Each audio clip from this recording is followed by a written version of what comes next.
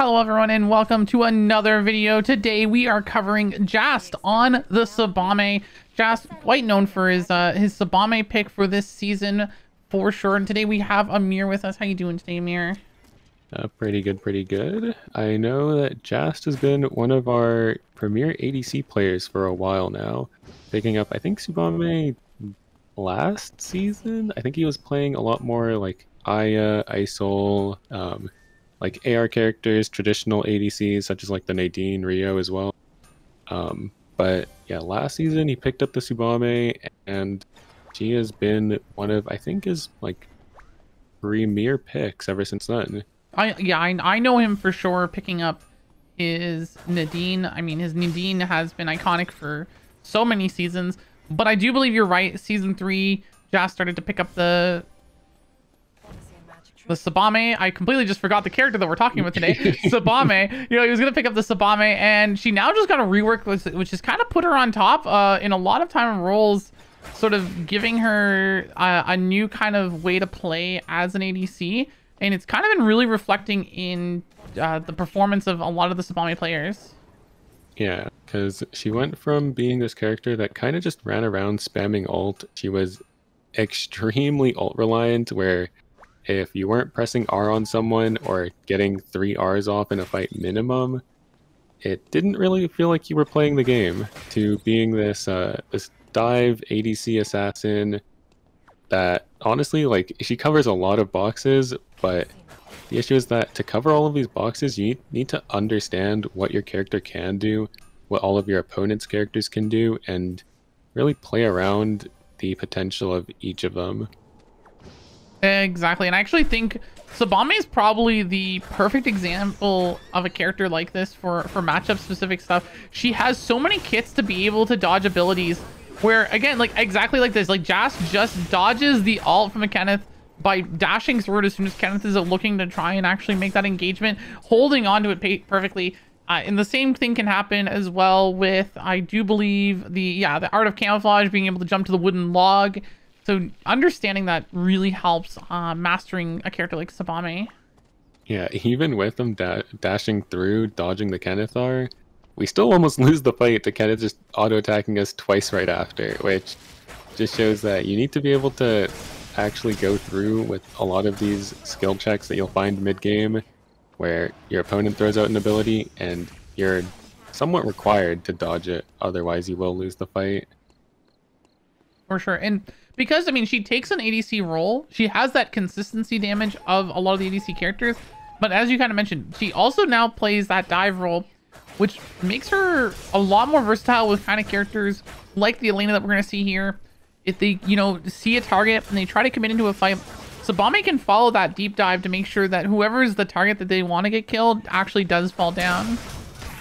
Yeah, it will be nice. I don't know if we'll be seeing a lot of just instant dives with a lot this comp, because they're playing with the Adriana, who usually wants to play a bit further back. We'll usually see the Adri throw a few things first, and then we'll see the other two going after.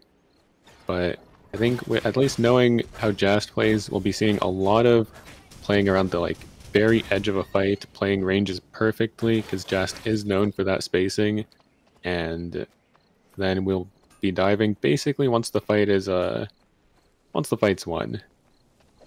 Exactly. Yeah, to secure all those kind of kills and make sure that everything gets kind of cleaned up. Mm-hmm. But I will also say we're seeing Jast on an 82% crit build. Tsubame used to not be able to crit, but with the change they gave her this season, she got the ability, and we sadly can't actually dodge the forget her name now, Abigail ult. Yeah, because she's not targetable when she ults, so we can't press our ult through it. And we already used the E, so we weren't able to dodge it, but we already put her to low enough health that it didn't matter, able to just clean it up right after. And yeah, we just run forward, pick up a few extra kills, and just use the rest of our abilities to run over to this tree as fast as possible before we get thirded. No, for sure. And I mean, definitely a little scary with the Emma. I mean, Emma obviously by herself, she can't risk a full commit, but it's terrifying to think that if Emma wanted there, she probably could have just like full sent and like one-shot someone, even on no items. Yeah, hopefully she just doesn't do that because her going in for the full commit might leave the rest of her team waiting in the lobby room. Oh, for sure. But hey, 1 for 1, guys. It was worth. Trust, fast faith. Getting the extra RP might be nice. But I think we will be... Oh, we do actually prio the... Forget the name. I think it is Pedal Torrent. Yeah, Pedal Torrent. From Just early, because I was wondering if we pick the ghillie suit or the Pedal Torrent, because they're both built out of a tree and they're both pretty much staples on Tsubame now ever since ghillie suit was released. But I think we just prefer having the bonus passive in full bloom from the Pedal Torrent, as we do get a lot of bonus damage just for hitting people. Pretty sure 4 times, which is our like sweet spot for Tsubame anyways, as we do want to proc our passive by hitting people 4 times. Yeah, I think that's absolutely it. I think the passive just weighs too much here, and they haven't hit their full crit yet, so I think they're okay with just dropping it down from the 80 to 50%. Yeah, which is, I mean, I'm actually surprised. I didn't realize that our weapon gave that much crit that early, but also we're going to see, oh my god, the movement. We dashed back with the E after we dashed back to the wood after we used E1. Then we dashed through with R, and at that point, I think we just left Kenneth too dizzy that he didn't know what to do. Yeah, I kind of just fell right over. I mean, again, also, like, as soon as the stasis have it, Jas tried to keep chasing up onto the Athena and was going to try and follow, like, an execute kill to get that terminate going. Just slightly not able to get his extra gap close onto the Athena to be able to hopefully secure the kill. I think if we had a bit extra movement speed, or Elena just didn't have E up, then we can easily pick up that kill, as Jast's aggression is actually very well timed with characters such like Tsubame, because we have so many different different pieces of utility to be going forward and then instantly be going backwards, or be going backwards and then instantly be going forwards. We're basically turning fights on a whim once we see the fight is possibly winnable, and we're also seeing Just, I think, buying the Force Core for our teammate, which... Oh, wants to get the Dragon's Fury. It does make sense, as Dragon's Fury does benefit our team very well. Like, once Adriana is able to throw a few cocktails into the mix and reduce their defense, and Tsubame can kind of just jump in and one-shot anyone she wants. For sure. And I mean, again, now we're also noticing she's back at 83% crit, and I think this is the main reason why I think Jas is perfectly fine with giving up that weapon early for Tsubame, because the second that we get Mithril Armband, that is our main crit back, because we lose the crit on the weapon, but our arm piece didn't have crit until we go to Mithril Armband, and now that we've gone to Racing Boots, we're already at 91%. Yeah, I do think that we will be playing a 100% crit build this time instead of a 99% crit build, because we do get, I think, 34 crit chance from our Mithril Armband. So when we get ghillie suit on top of Racing Boots, we should be 100%, which will be a lot of damage, seeing that our weapon is 40% attack speed, and we do slam the Star of the Wild upgrade for our headpiece. So we'll be getting a lot of attack speed there as well, alongside a bit of, heal cut. Yeah, really well statted spacing on Tsubame. I mean, a lot of attacking, a lot of fast hitting, and it looks like, yeah, they're going to get the tree, which now is just going to be able to let them run the ghillie. So they're at 100%. They've got a high attack speed, almost actually a two attack speed, which is pretty crazy. That's going to let you just stack super fast and get the passive on your weapon to go. Yeah, and this is as we are level 16, so we still have a few more levels to get a few more bonus stats. And I think once we get level 20 plus we have adrenaline all the way stacked, we'll be breaking the attack speed cap, and pretty easily at that. For sure, which I believe actually is adrenaline the one. Adrenaline should allow you to actually break that, right? Breaks the attack speed cap. both adrenaline and accelerator break the attack speed cap. The only difference is that adrenaline lets you break it until it's essentially over, and accelerator is for the 3 hits only. Which for Tsubame, when you're taking a lot of prolonged fights that kind of draw out a bit, you're kiting back and forth. The adrenaline helps a lot more because you're able to start kiting back and forth, diving, switching targets. Hopefully after you finished fully proccing your passive on a target, as once you switch targets, your passive stacks reset on the new target. And then you're just like maybe upwards to 2.9, 3.0 attack speed, because I think our attack speed cap is 2.5. Correct, yeah, it's 2.5 at the cap, and yeah, being able to just break past that on a character like this and just sort of stick to any target that you determine is on who you want to kill and just kind of turret them down is definitely one of the greatest reasons why Tsubame is so strong right now. High mobility, high capability of being able to just turret people and run them down. Yeah, because like we're at 2.11, level 17 right now. Adrenaline max stacks is definitely going to start helping come right close to that attack speed cap. Yeah, and alongside that, I'm realizing that Tsubame's build is really cheap. We have what, 2 trees, 2 meteorites, and a mithril?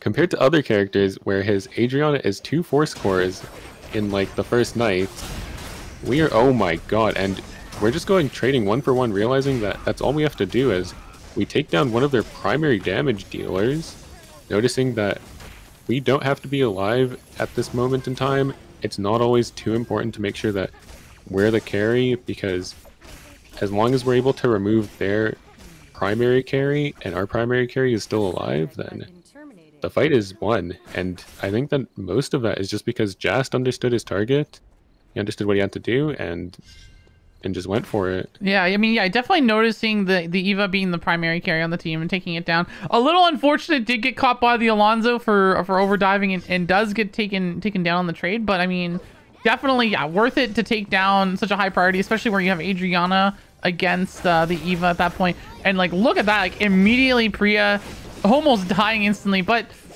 the stasis does catch him. We are unable to actually dodge from the from the Marcus, as I'm pretty sure the stasis ruined our plan. Weren't able to dash through the Priya, so we will be seeing, I think, yeah, we're just gonna walk back, try and make sure we're not wasting too much red timer. Oh wait, will we be able to, we are actually able to kill the Priya before it matters. Wasn't able to get the revive off, and it looks like Jast also will fall. I'm assuming we'll see the revive back in archery range. Just get it all for free. Oh, Make for sure. sure. You can get the objectives right after. Yeah, I mean, we have got plenty of credits. We'll be able to get the buyback. But yeah, I mean, if Priya didn't have stasis there, definitely Tsubame just kind of runs her down and she just dies instantly. But I don't think Jas was ready, didn't check for that stasis, and did kind of get caught off guard and a little bit overcommitted to it getting just picked off at the end. But I mean, you saw it there. I mean, a couple autos and she already had no HP. Yeah, 3 autos in. We're sending Priya to half HP. It is very much of a one-sided fight there. But also, it looks like we are contesting this box. We're going to see Arlena diving in first, and we're just playing the side, making sure that we can just dodge out of anything that the Tazia throws. Going for the final kill as well. I really like this, resetting cooldowns, making sure that we have things up. And then we just keep going forward. I don't actually even know what we dashed through. I think we dashed through one of the wolves to make sure that we were in range to keep hitting the Abigail. Yeah, and I think, okay, this is a good example of what Jast has been trying to do. The last 2 fights that we watched with Jast, it didn't look as clean as what this happened here. He knew his targets. He waited for it. He had the opportunity. He instantly eliminated the Emma from the fight. I don't think Emma even had an opportunity to do her combo. And then at that point, it's just a clean sweep. The damage burst that Tsubame has is crazy. If he determines that he wants to take the target down, the target is most likely going down.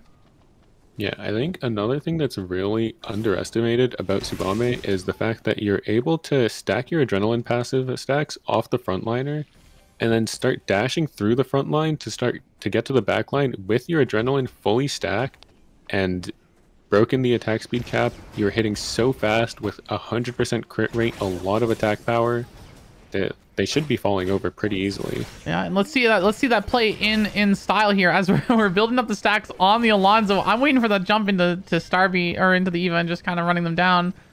Yeah, I think I was so happy seeing Just go forward and then actually use the E again to go back to the block of wood, and we will be seeing him go forward again, just making sure that we get the full kill, getting some bonus HP, and then just adrenaline fully stacked, 2.55 attack speed. Sadly not able to break the cap too far. We're not seeing insane numbers on the attack speed, but breaking the attack speed cap still is a lot. We're gaining, what, like 40% attack speed just from an augment alone, and that is an insanely good usage of our E. Using E in the bush, walking up to the other bush, warding it, and instantly Eing back to make sure that we're able to get vision, as Tsubame is a bit of a lower range marksman, unable to get bush checks. For sure, just trying to get that pressure. But yeah, it's like, it's really crazy to just kind of see what this character can do, because it like obviously, like we were talking about, you know, the game plan of building up stacks on like the frontline tank like Alonso was sort of the initial probably game plan, but the teammates never even came to help Alonso, and at that point it was just kind of free food. Even a tank kind of gets shredded down. The other thing I wanted to talk about with a character like Tsubame right now is a lot of ADCs are all in this kind of state right now where they're doing really good at building cheap builds with a lot of high damage. Like you mentioned, this build is extremely cheap. It's got 100% crit, you know, 330 attack power. It's got a ton of attack speed. Like the ghillie suit being so good as a tree item. We have like the mithril armband being seen a lot. These racing boots are being seen a lot on ADCs. So a lot of characters are just kind of picking up these really cheap builds and capitalizing a ton of damage on them. Oh, the stasis instantly. I guarantee that we're just about to see this instantly blow up, and yeah, they're instantly gone. Yeah, sadly, the instant stasis leaves us in the middle of our opponents, and seeing the blink 3 on Artasia as well, we are so ballsy, just running forward, willing to throw a few autos back at the Wick team, by the way. This is not just any team. But yeah, being able to, oh my god, we actually don't have a second to talk about it. We're just seeing him dash forward and make sure that we remove someone from the game. Sadly, I think we will be falling down. No, we're able to... Oh, close though. Good attempt. I mean, honestly, great protection from Slim, blinding the Emma to try and prevent it. Emma trying to grief Jast right now, take him out. Yeah, trying to make sure that the rest of Rose's game would be pretty good. Sadly, I think that our Adriana is able to make sure that we're able to deny the space, and yeah, we're able to get Jast up, and Jast just instantly Eing forward. I mean, again, you know, Jast is just trying to find those angles. Like we saw that onto like the Marcus, so the third party didn't show up. Like that was a completely clean win for Jast's team. Like he knew the Marcus had no way of getting to him. He just kind of wailed the free autos until eventually he just collapsed. Yeah, and then we also see at the bottom, sadly, they were able to get the Marcus up, but the Priya was rated for it. So I assume this team will be playing to hunt a few of the leftover teams, as it doesn't look like there's any... Oh no, there's one full team still left in the lobby. But I do think that Jast's team is the strongest here, as we're just jumping forward, challenging Abigail, and putting her on the floor instantly. Okay, that one was a little bit of a ballsy play from Jast. He dashed and then immediately blinked on top of the Abigail just to guarantee that she had no way to get away from him. I mean, sometimes those are the plays that you need to look for when you're playing a character that is as hit or miss on just having the mechanical ability to make some of these plays as Jast is with this Tsubame. I think it's pretty fair. Also, we're going to see him just queue over the bush, and the damage coming over to Jast. This is something that always surprises me about people that play Tsubame. This character takes so much damage. Like as we saw the Abigail earlier, Jast took so much damage just from, I think, QD skill and ult. He went down to half health. But this character's, all of her defensive abilities and defensive stats are put into the fact that she has so many different abilities to dash out of different targets.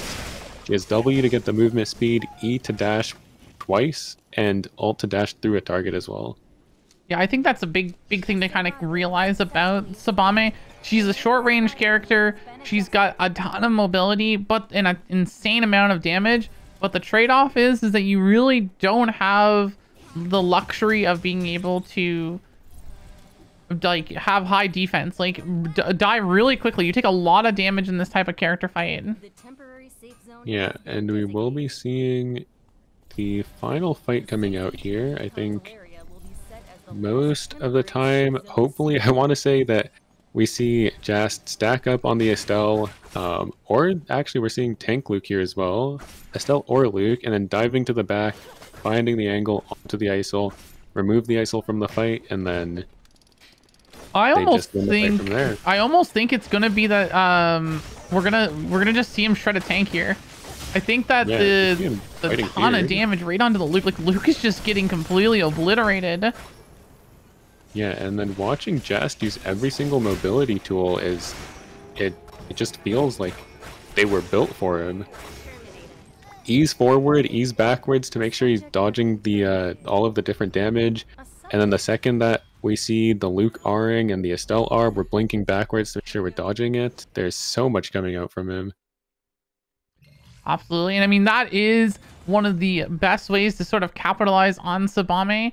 And that'll be it for this one, guys. We'll see you in the next one.